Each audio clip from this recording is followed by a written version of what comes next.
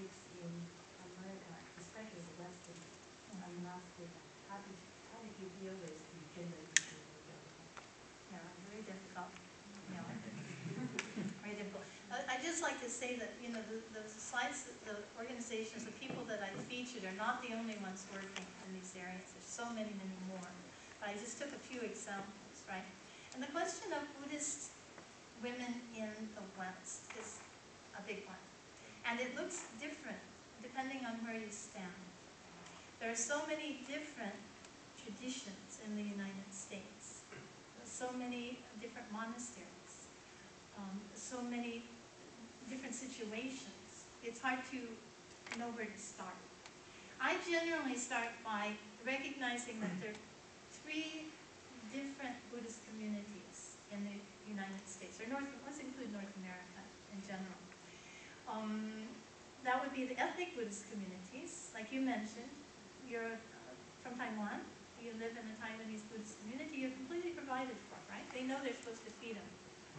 Yeah, that's good. The Westerners don't know that. Yeah. No. Then you have the Asian American Buddhist population, the Chinese American, Japanese American communities. They've been in the United States for more than 100 years, right? Can be traced back to 1868, and they get virtually no attention.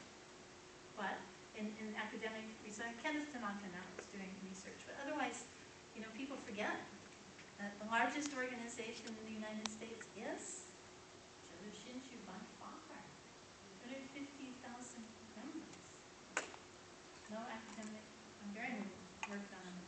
And the third community would be what in Hawaii we call the Haole Buddhists. Haole Buddhist means, I think perhaps probably non-Asian Buddhists would be more accurate, but we just colloquially say that. But Haole, which generally refers to white people, is also not completely accurate because we also find in this group, you know, Native American, African American, Samoan American, all kinds of people, right? Now, the differences that I see is that in the traditional Buddhist communities, they already know about karma, rebirth, you know, all the basics, the Buddha story, you know, they're coming from a place of faith, and they support the monastics, and they're interested in creating merit. They're quite happy to support rituals for protection and blessing, right? And ultimately, they'd like to get nirvana. They'd love to get enlightened, right?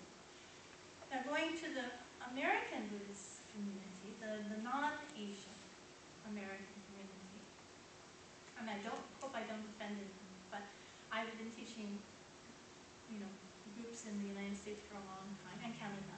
And I find that a lot of non-Asian American Buddhists have real trouble with the notion of karma, rebirth, right? It's just really hard. I'll teach a group for 2 or 3 years, and the same question will come up.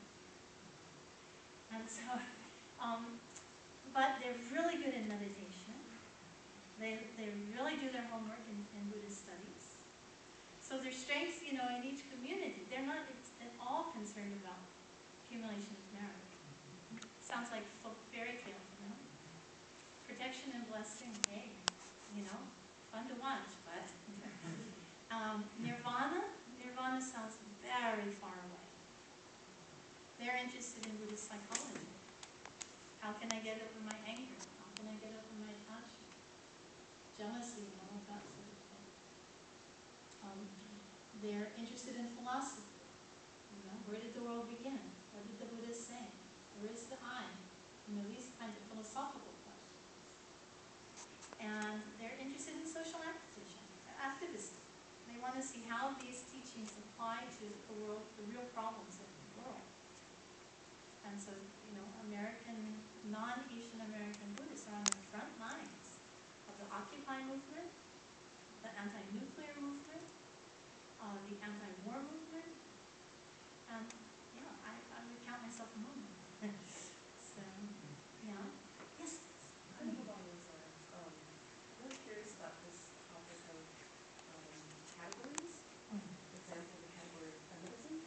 And I'm really curious about, do you call yourself a feminist? Oh, yes. And very proudly. And if so, why? And if not, why would someone not do something like this? I don't know. You know, if a feminist is someone who believes that women are fully human, then why do we consistently hear people say, and educate American women, begin their sentences, well, I'm not a feminist, but if I hear it one more time, I think I'll scream. No, I'm not allowed to scream, I'm in the... Okay. But anyway, I mean, why don't we own it? Why don't we own this idea? Why is it been given such a bad connotation? We need to look at it. Words, we need you. But then we need allies. Everyone can be a feminist. Yes? I have three questions. My related to your talk today. Should I raise three questions together? Sorry? I have three questions. Should I raise together? Yes, you might. The first question regarding to the joining of women into the Sangha order.